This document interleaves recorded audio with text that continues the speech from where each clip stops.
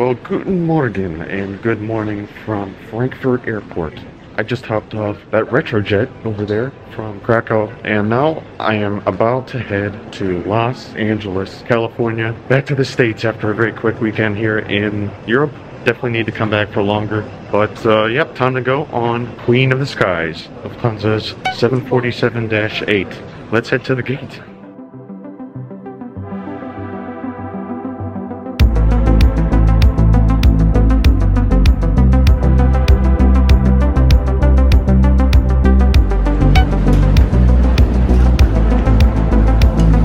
There's a line. This looks fun. Because Poland and Germany are part of the EU, I have not had to go through any passport checks yet, but inevitably that would have to happen going to the USA, and that time is right now. Well, what a surprise, more duty-free shops. It didn't take that long for that passport control, maybe 15-20 minutes. I actually used my American passport this time just to make things a little easier going back to the States. It's always better to use like the US passport to go to the US and the Euro passport to come to Europe, obviously. Makes things simple. Oh, this looks familiar.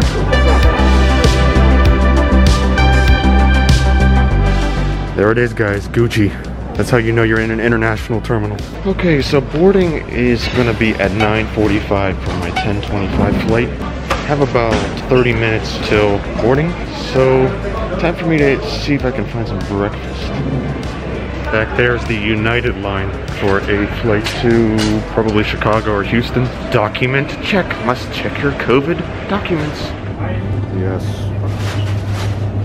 And breakfast is here. Even though international travel in 2021 was still not nearly back to pre-pandemic levels, the masks and vaccine requirements didn't stop people from traveling again overseas, and both my times passing through Frankfurt, the airport was really crowded. Alright, the Queen of the Skies right behind me. So currently Lufthansa does not fly the A380, at least I don't think they do, which was their largest plane. That makes the 747-8 their largest plane. It's pretty cool. Now let's see about this food. It's like the only breakfast item they had.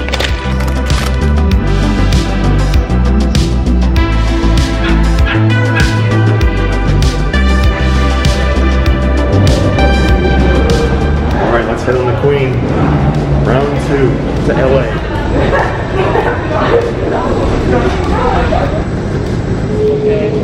Good morning. 35? Okay, second now make a right turn. Thank you. For this long flight back to California, I decided to try out Lufthansa's premium economy long-haul offering to see how it compares to regular economy. The immediate difference being the seat layout across the cabin. Premium economy is 242, economy is 343. So definitely there is added space, and I chose 24K, a window, so I'll only have one person to my left.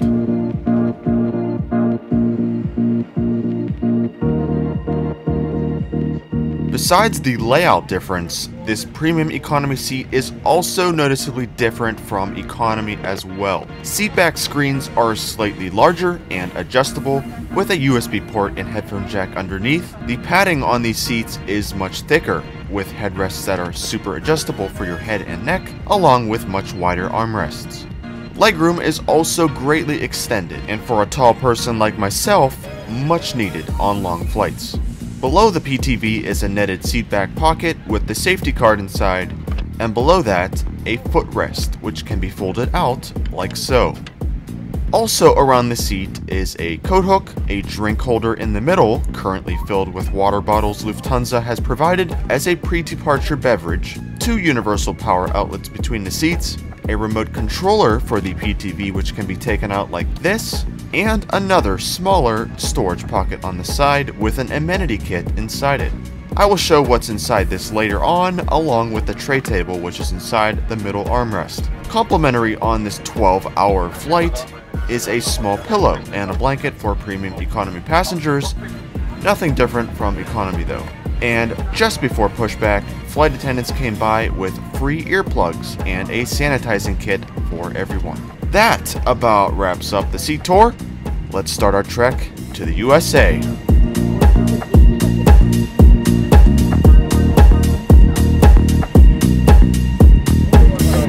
Gesenken und ferngesteuertem Spielzeug ist während des gesamten Aufenthaltes an Bord verboten.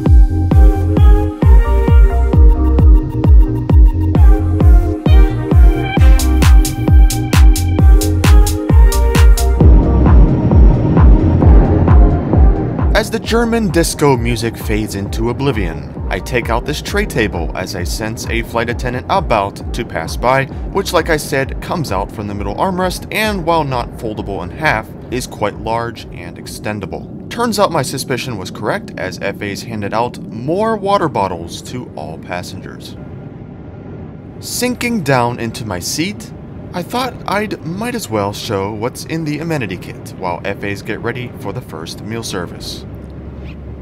It's certainly not anything you'd get in the 2 classes up ahead, but at least we got something. That which includes another sanitizing wipe, a pair of Lufthansa socks, an eye mask, some foam earplugs, and even a travel-sized toothbrush with a squirt of toothpaste. I'd say for premium economy, this is more than adequate, and I can say I still use that eye mask till this day.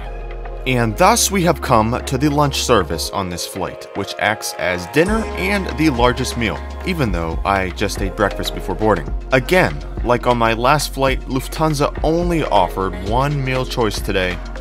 I thought maybe premium economy would get some choices versus economy, but I was certainly mistaken. A second cart came by shortly after we got our food to take our drink orders. I opted for a glass of Coke and some hot tea with cream and sugar. As for food, we got a chocolate brownie for dessert, a small salad with lettuce and tomatoes, some Italian dressing for that salad, a pretzel bun with butter, a small slab of brie cheese, and for the entree, vegetarian lasagna. Let's try it.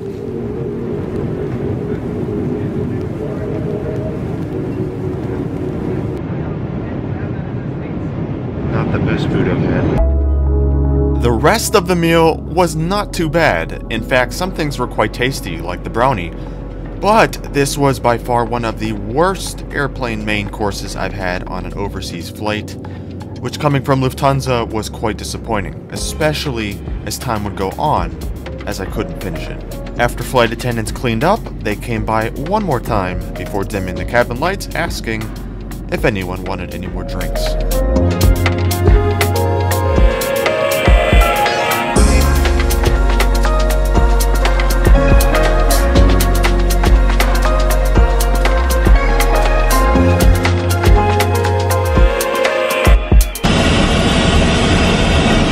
This is the lavatory in the back. There's about 5 or 6 back here. And they all are of similar size to this one, except for one larger lav in the back. Nothing really stands out in here, and really on the rest of this plane as well, except for the obvious second deck, which I was fortunate enough to visit a little later on. For now though, with the service wrapped up, the cabin lights were turned off for people to get some rest. While I felt quite tired from the fiasco that morning and the lack of sleep overnight, I saw on the overheads us nearing the country of Greenland, and seeing how the clouds weren't covering every square inch of the surface, I decided to watch Pulp Fiction to keep me up while I get plenty of B-roll flying over the vast snow and ice.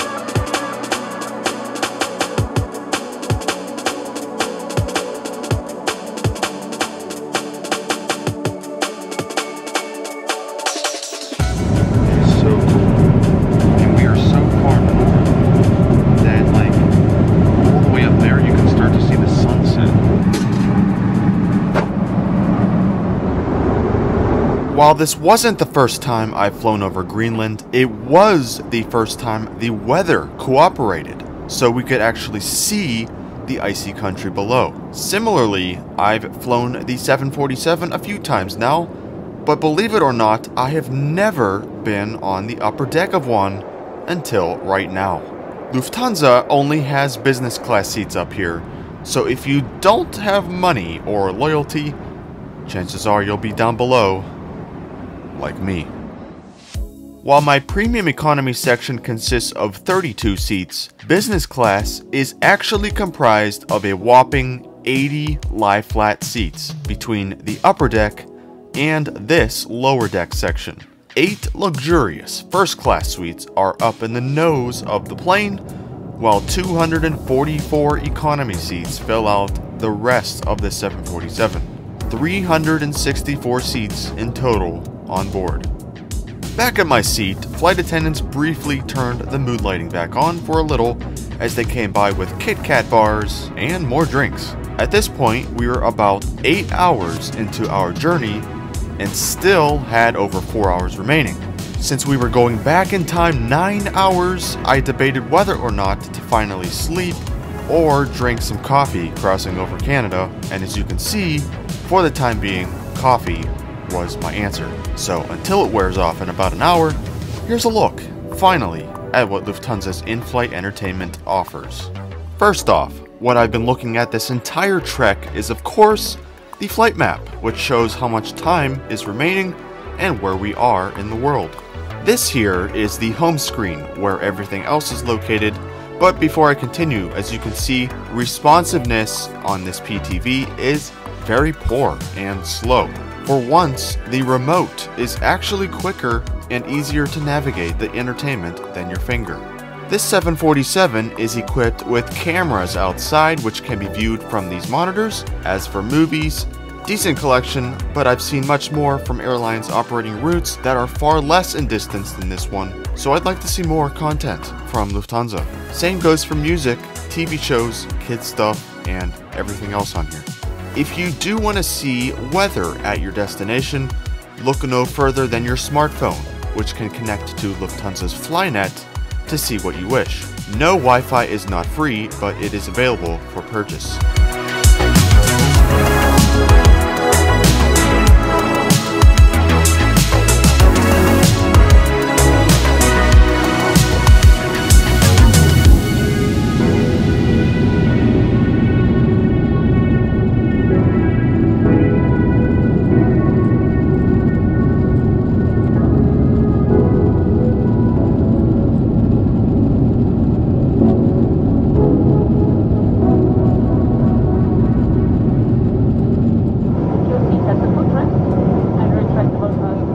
Alas, the caffeine rush wore off, and I fell asleep hard.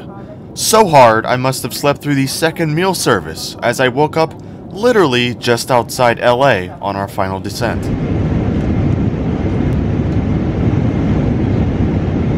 I've been traveling through time zones my entire life, and never really had a major problem with them. But after this flight, and my subsequent one, my body clock was so whacked out for the next week, it was kinda nuts.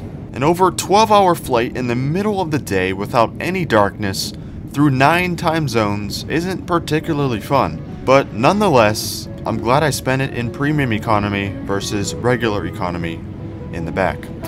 Let's get on the ground already. 1, 2, 3, oh hey, nice to meet you. Here online, oh no. 3 other guys on hold.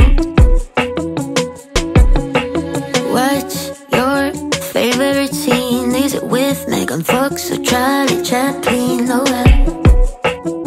Another guy, no style. Push me, baby, let's go to the edge. See what Mother Nature brought us today. Yeah, yeah. I like it through your lens. I'll take my time with the protects you send. Emotionally, I still need a break. Oh well, it's just a one night stand.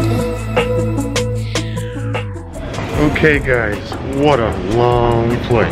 Definitely my longest flight I've ever done. 12 hours. Premium economy was very nice though. I did have to get up quite a bit because even in premium economy with like 50% extra space, you still get tired. Unfortunately, I do need to pick up my check bag here in LA and check it again to San Francisco for my next flight after border control. Very simple. Maybe it took 10 minutes.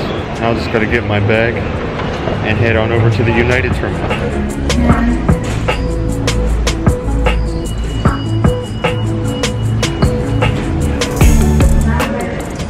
Bag is here, safe and sound. At least I think so.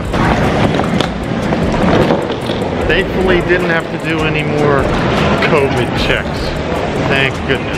Well, now I'm outside the Tom Bradley International Terminal, and this will conclude the video. Thank you guys for watching this video. Catch you on the next one from here in LAX.